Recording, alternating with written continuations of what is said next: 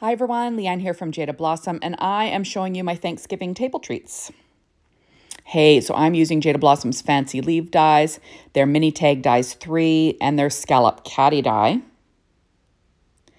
And I'm going to put together some little treats. So these are some American Crafts brown cardstock that I cut, using my Anna Griffin Mini Empress machine and the Scallop Caddy die. I'm using some red line tape. And I'll be assembling these. So these are just quick little table treats that I make every year. They always change. It depends on, what I'm going for or what the treat is. Remember, I'm a Canadian, so Thanksgiving is in October here. So I'm just folding this little box together. I'll add some ATG tape to the bottom. And I'm just going to fold those in. And this is some old paper. It's from Imaginis. It's an old fall paper line, but you could use any fall paper for this.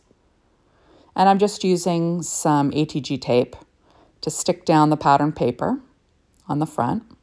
So these are very simple little treats. I like to have place cards on my table, and that's what these are going to be. So I'm just using some, this is also a fall line from Imaginis that I cut the leaf out of. And I'm using some Lindor chocolates to fill up my little box. Holds about 5 or 6. Now I'm going to use a clear acetate little gusset bag. I believe Jada Blossom sells these, but you can get them at other stores as well. And I'm just going to put together this little mini tag using that same American Crafts brown cardstock. And then this is Neenah Desert Storm 80-pound cardstock. I'm going to use my little crocodile to punch a hole. Now I've got a chocolate chip marker from Stampin' Up, and I'm going to write the name on.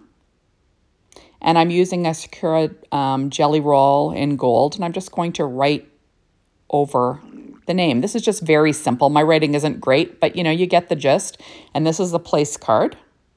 And I'm going to tie up my little bag. So I clip it first, and then I'm going to take some gingham ribbon. I believe this is from American Crafts, and I'm just going to tie a bow. There we go. Trim off the tails. And then I will add my little name tag with some trendy twine. This is Craft Trendy Twine.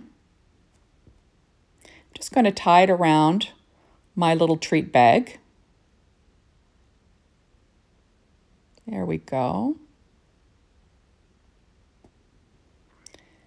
And that's that. So thank you so much for stopping by. Be sure to hop on over to the Jada Blossom blog, Be Inspired by the Team, the Jada Blossom store, to get your hands on these amazing products to make some Thanksgiving table treats for your own Thanksgiving table. Bye, everybody.